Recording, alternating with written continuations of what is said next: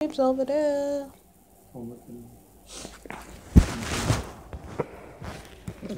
Brittany right here.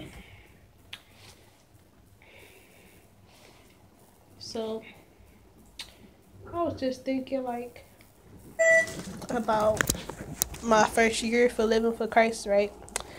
And one of the things I battled with a lot was fear. Like it's just like so funny how I'm not fearful anymore. Cause I used to every time a car rode past me, y'all, I ran. Like I was just so scared. And I think with me walking home, the Lord used to be letting me know to depend on Him, but I didn't used to. Cause it was like when I was in high school and stuff. You know that y'all remember that East Side rapist. That East Side rapist was out. Like he'd come after people who had headphones in their ear, and who was walking by themselves and stuff like that. So that made me, excuse me, even more scared. And ooh, I hope y'all can see me. And it was made me even more scared. Like I was just used every time a car would stop by me, I ran. And one time I ran. One time my friend was just trying to say hi to me.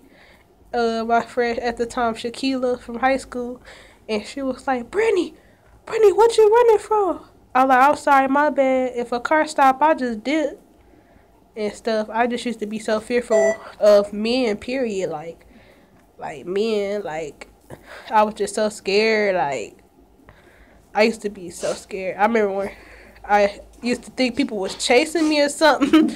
And I used to go into the store around the corner from my mama's house at the time when I was living with my mama. And he used to be like, "What the heck is wrong with you? You need to stop acting like this. Stop being scared and just go home."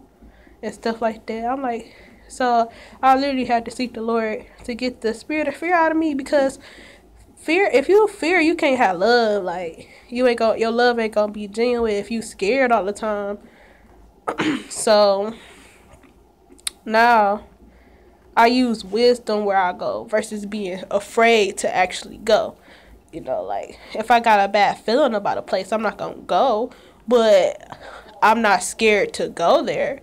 If the Lord is dealing with me not to go to a certain place, I'm not gonna go, but I don't run or nothing like I used to. I used to be running, y'all. That joke was terrible.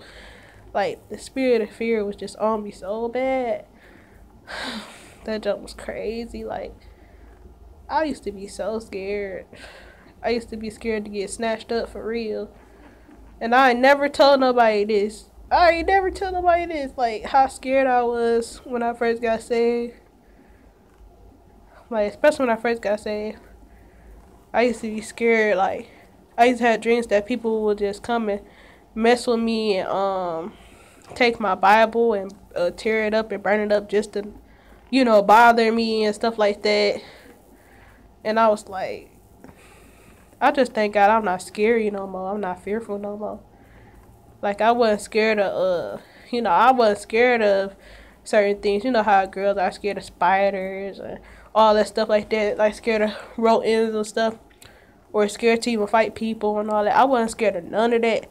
I was just so scared of getting snatched. Like sometimes I used to be scared to look behind my back by reading Genesis 19, I think. What?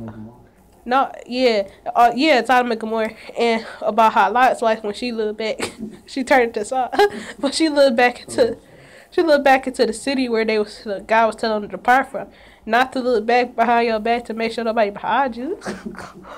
It used to be terrible, bro. But what I say to say this is that we all battle with something. We just gotta let the Lord defeat that thing and give it to God. Like if you don't give it to God, then you gonna keep battling with it forever. So I finally gave that thing to God in my first year of living saved, and I don't battle with that no more. Deuces, deuces, deuces.